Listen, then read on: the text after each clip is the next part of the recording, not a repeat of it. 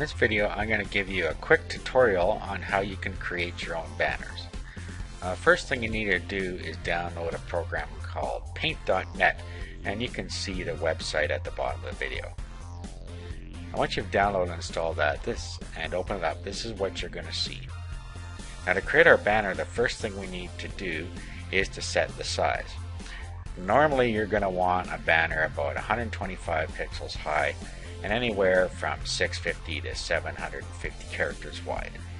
So let's just go in here to Image, go to Canvas Size, and then we'll do a width and a height. So let's make this 650, and we'll get rid of this maintain aspect ratio by 125. Click OK.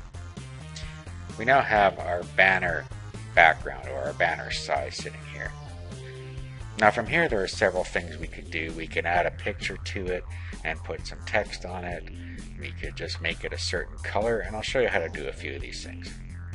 Now if we wanted our background is to have a certain color to it, what we would do is we would add a layer and some colors. So we're going to do everything in layers. So let's go to Layers, add a new layer. You'll see the layer pops up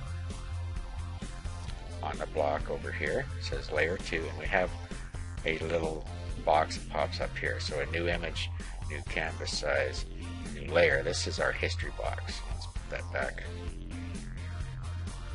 Not sure why it's doing that.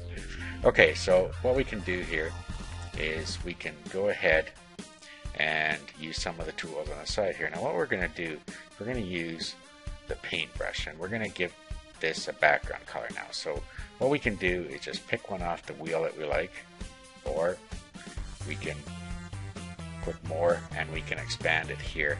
And there's a different way to choose colors, but you can pick your color from here by clicking on one of these, clicking inside the wheel, putting the color code in here, however you want to do it. I'm just going to pick this color as an example. So I push the paint fill, or the bucket fill, which is this one, and you can just hold your mouse over any of these tools, and if we just click in there, you'll see that we now have a colored background.